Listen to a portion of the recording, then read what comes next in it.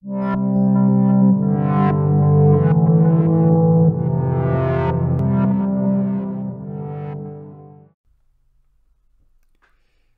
this is Dr. Steve Johnson, and I will be lecturing on short-term counseling, Module 7. The topic is cognitive, emotive, and behavioral interventions.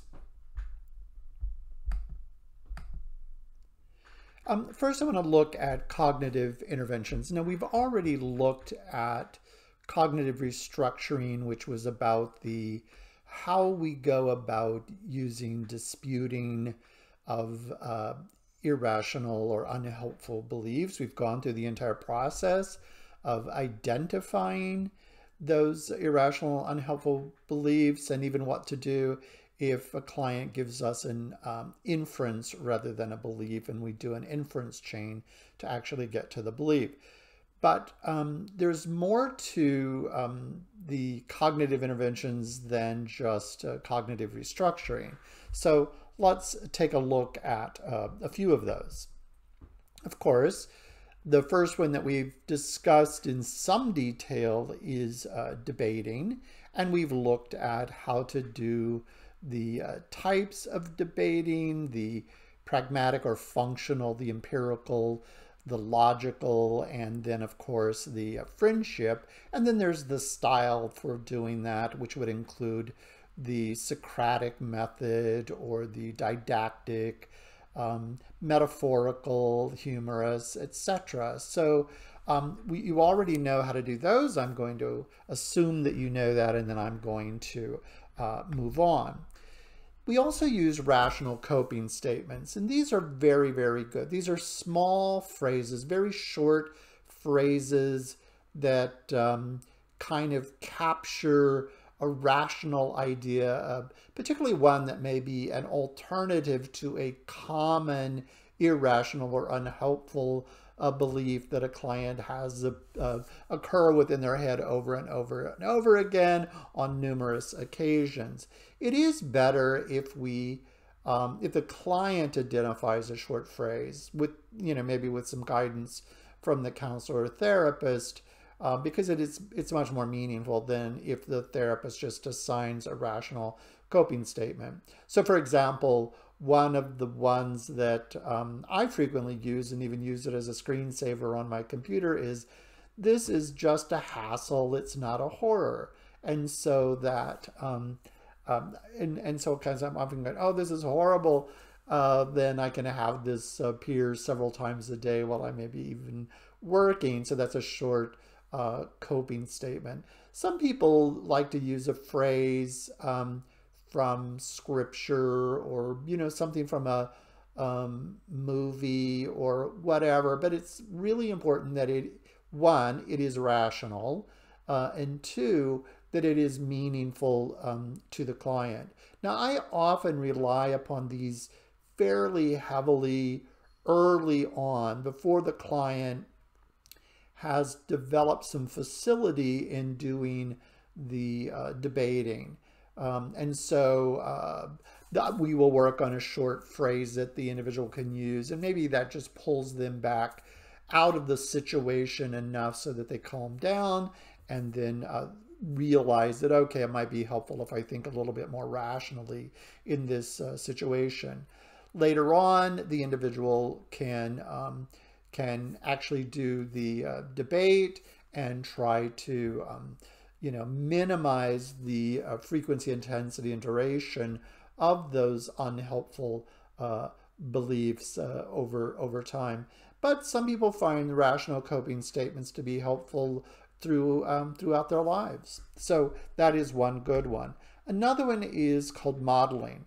This is how we as a therapist can model for someone else how to behave. Or really nice, and I find this one really helpful for children and sometimes for adolescents, is to choose someone who is they look up to or is a model for them. It could be, a movie star or musician, etc. And so let's say that we have someone, a client who's really highly anxious, like generalized anxiety disorder, so they're anxious about a number of things. And so we might ask them, well, who would be someone that shows up in the movie that is really courageous?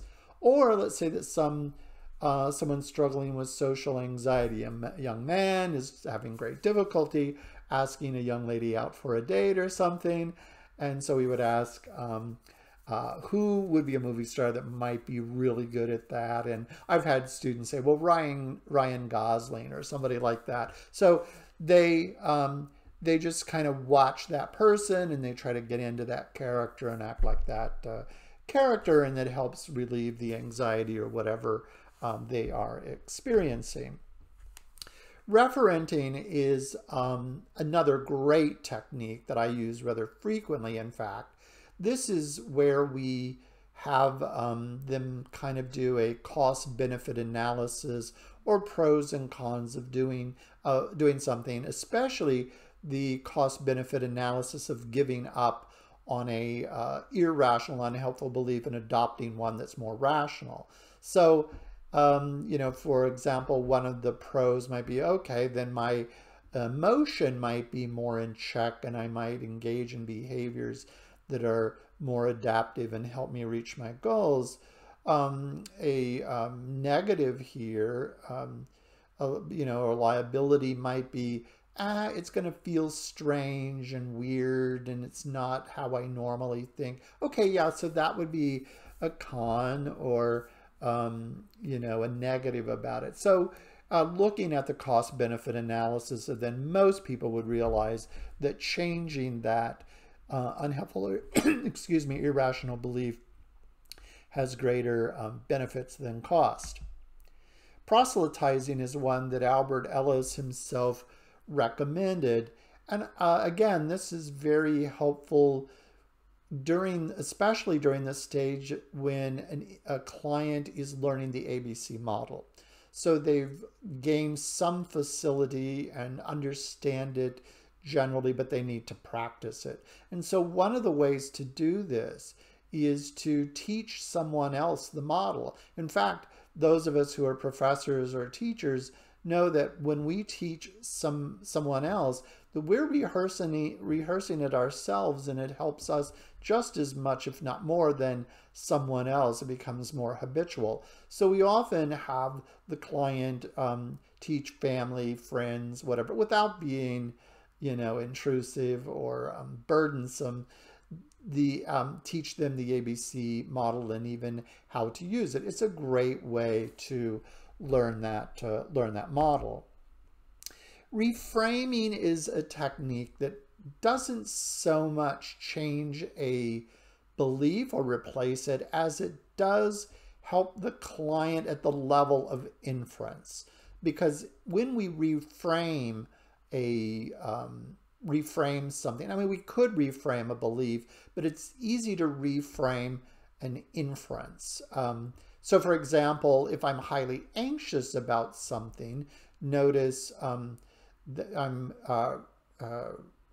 kind of attributing to a situation that it's a threat. So one thing that we could do, instead of framing it as a threat or interpreting a situation as a threat, we could interpret it as, oh, this is just a challenge, or this is an exciting event. So by changing or reframing, giving a different significance and meaning to the event, we can perhaps avoid some of the negative beliefs being attached to the new inference. So that's well worth trying. Now, keep in mind, CBT does much more work at the level of inference than REBT does, but we do realize the power in the inference, and at times how helping a client to reframe and adopt a new kind of inference about a state of affairs or a situation can be quite helpful. So those are some of the cognitive interventions. There are many, many more, but The next category that I want to consider are the emotive interventions. Now, the emotive interventions are designed to do just that, to generate emotion, because remember in the ABC model that we have that we believe that there's a dynamic interconnection and not a linear connection between situations, beliefs and emotions, behaviors, and even physiological responses. So the good news is that if we change the belief, we will change the emotion and change the behavior. If we change the behavior, we're going to be changing the the other two, etc., because they're interconnected. And so while it can be very efficient and perhaps a bit easier to work at the level of cognition with those cognitive interventions, some clients find these emotive interventions to be even more powerful for them. So it's really a good idea when we are doing counseling or therapy with somebody, or spiritual counseling, or just anything that is kind of helping an individual change their worldview or beliefs about something, that we give a variety of types so that we can give the client some options and they can experiment to find which the ones are most effective for them. So let's look at some of the emotive interventions. One that many of us find very helpful is what's called rational emotive imagery. Now, rational emotive imagery has two parts. What we do in rational emotive imagery, in the first part, we usually will choose something with which the client is struggling, or is struggling right now, or has been recently struggling with this.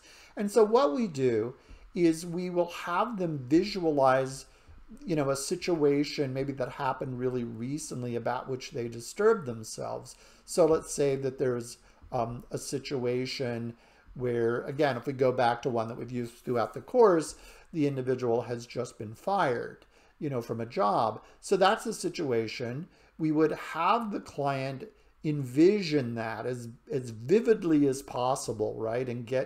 And to try to bring up the emotion that they actually had at the time of the original firing. So let's say that emotion was anger. So we would say, okay, visualize that and get in touch with that anger, okay? And feel that anger as much as possible. And then as soon as you get in touch with that emotion, just let me know. As a counselor, I'm saying that to them. So, and then I want you to stop, okay? So they've gotten in touch with the anger, and so they told us, and we have them stop. We have them calm down again, and then we will have them, when they've reached their kind of level emotional state, then we have them visualize the very same situation again. But this time what we tell them is, instead of anger, we want them to visualize getting very annoyed and frustrated by that situation, by the getting fired. They're really annoyed, they're frustrated, but not angry, okay? And then as soon as they are able to do that, then we have them stop. And then when we stop, we kind of process that with them and we go, okay, what change did you make so that in your visualization, so that you could make yourself feel annoyance and frustration rather than the anger? The value of this is, one, many people believe that they have no control over their emotions, that the critical activating event is the cause of that emotion. And so we're helping them see, no, you have a little more control over the emotion than you actually realize. And so they are not only learning that, but when we check with how they did that, that is something that they could do in another situation. So we would have them practice this rational emotive imagery. We may have them do that once a day, etc., and at a convenient time, and practice this so that when they're actually in a situation again, they may be able to do it and have a more adaptive and functional kind of emotional and behavioral response to the activating event. Forceful coping statements.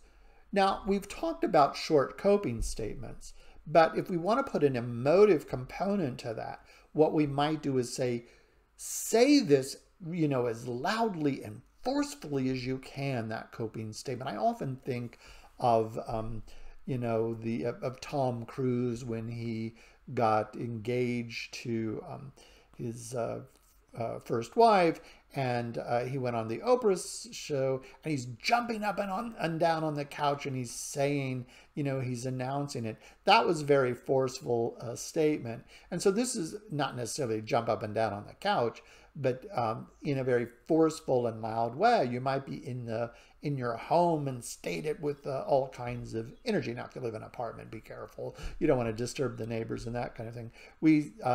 I've had clients do it on the subway, but that's New York. Nobody really cares there. They'll just move away from you and give you a little more space because they're wondering about you, okay?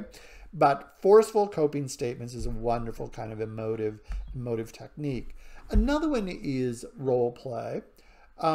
This one, is just a typical role play.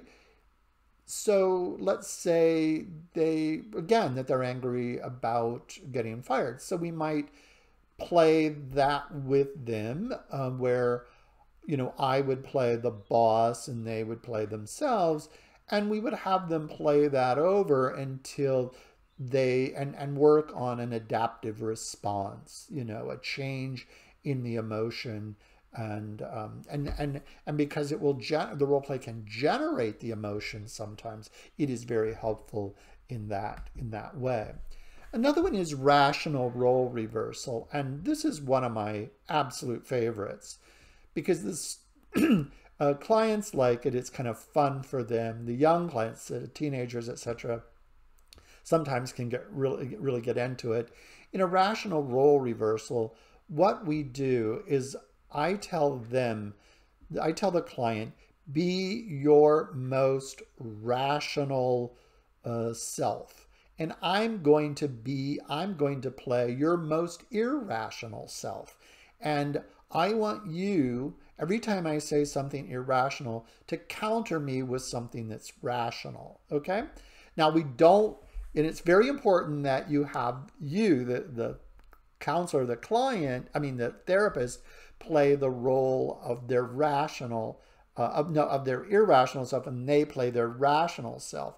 We don't want them practicing their irrational self. So always the rational self, and it can be great fun. And I can really get into the character and kind of exaggerate it. And not only is it a helpful intervention, it's also a helpful diagnostic tool.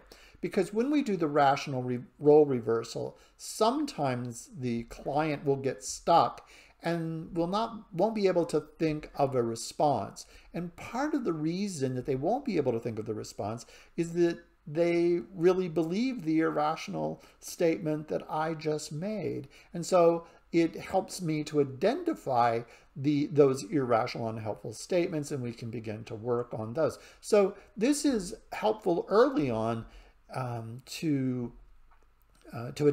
a diagnostic tool, diagnosing the unhelpful belief, as well as an intervention to try to change those maladaptive beliefs. Humor is another way, and I've already given some caution about using humor. This one we don't do very early in the therapy. You really have to know the client. And sometimes if the client does have a personality disorder, then you have to be very, very cautious. And keep in mind also that what is humorous for one person may not be humorous for another. People have different senses of humor. And this is especially true if we're doing cross-cultural counseling, because sometimes another culture just has a totally different sense of humor. The other thing is, it's very, very important that the humor is always directed at the client's belief, never at the client herself or himself, because then they can feel that you're making fun of them or attacking them whatsoever. So be very cautious with them, but at times it can be very, very helpful. Unconditional other acceptance by the therapist. One of the things that we can model, and really helpful, is that if a client gets upset with us or they're really annoyed with us or whatever, we practice unconditionally accepting them, and we voice that.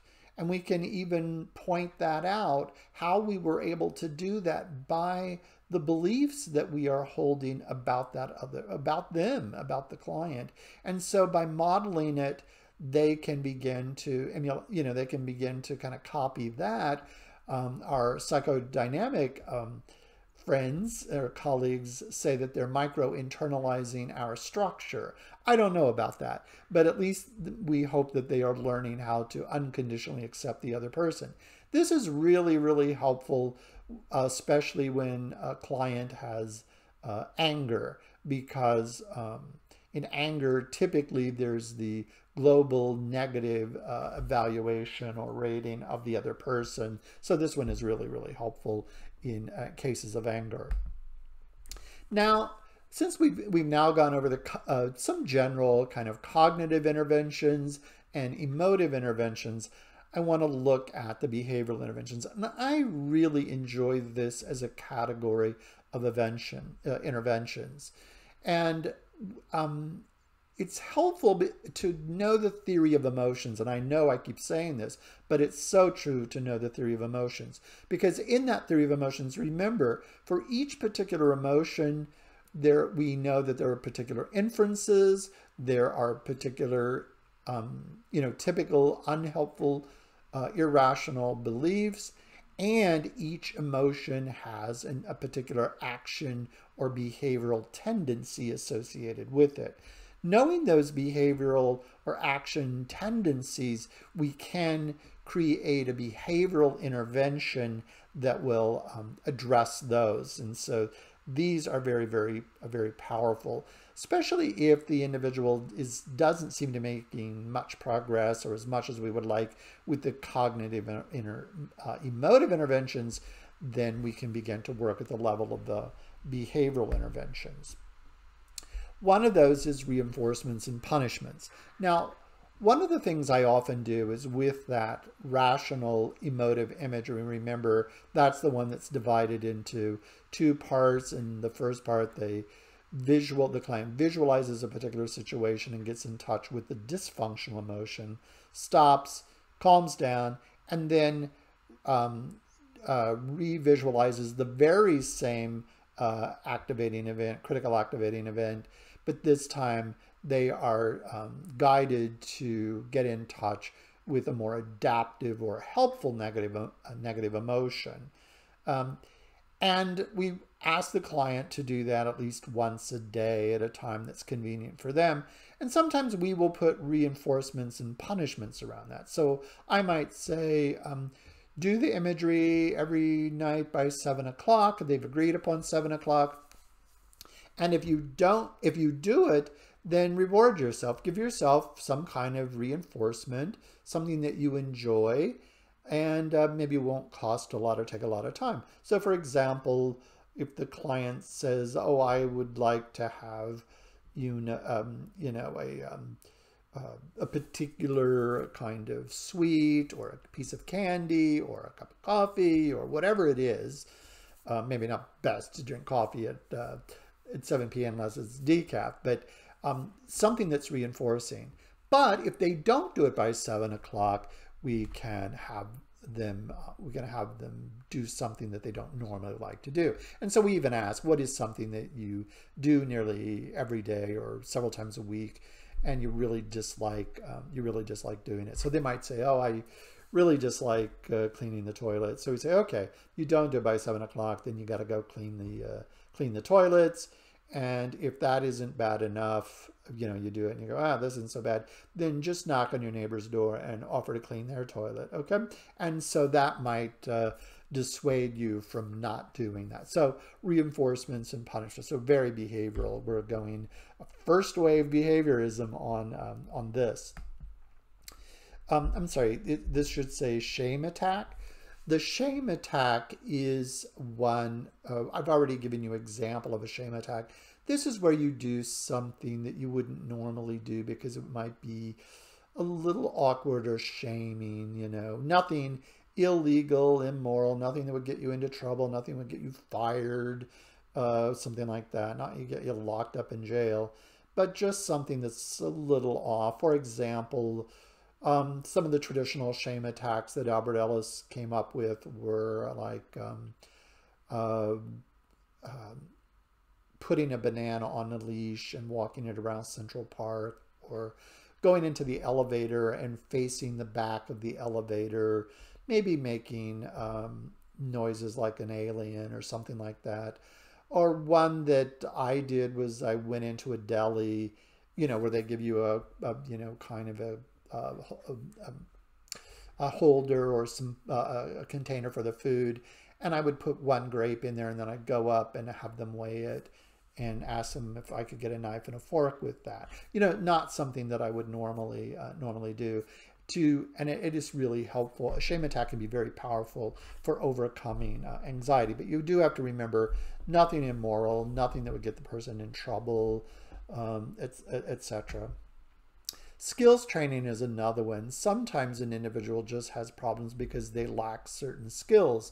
So for example, social skills training for some individuals. I ran a group for young men who had autism and struggled with social skills training. So we learned things. These were young men who wanted to go to a prom, and so part of the social skills was how to ask a young lady out on a date or to go to the prom, etc. So very, very, very helpful. Teach someone skills when that's one of the issues that helps them to attain their life goals. Relapse prevention is one that we typically use with some kind of addictions counseling, but it doesn't have to be with addictions, but we always do it with an addiction.